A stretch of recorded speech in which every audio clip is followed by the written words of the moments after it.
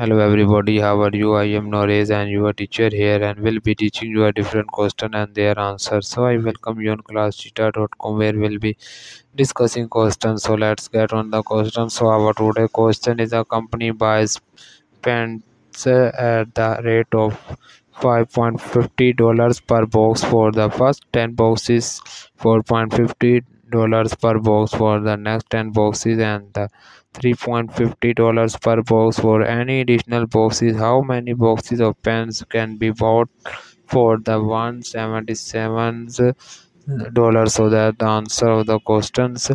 Let's break down the cost of buying pens step by step based on the given rates. First 10 boxes cost per box for the 10 boxes $5.50.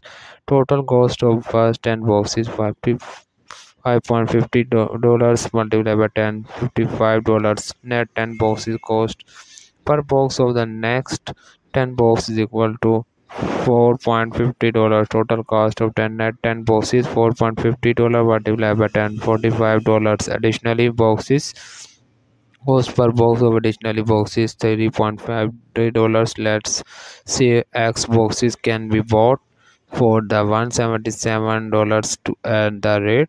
So we have total cost for additionally Xbox Zero is three equal to $3.50. So we know we need to find the numbers of additional boxes that can bought for the $177 in total. The total cost in the sum of the cost of the first 10 boxes, the next 10 box and the additionally X boxes.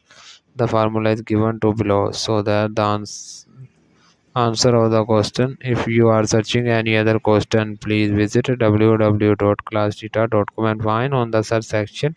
If you have any question to ask, there and our sessions on the right side of the website. Fill the form and will be answering you as soon as I can. Thank you for watching this video. Please do not forget to like, share, subscribe our channel. Until next question. Bye bye.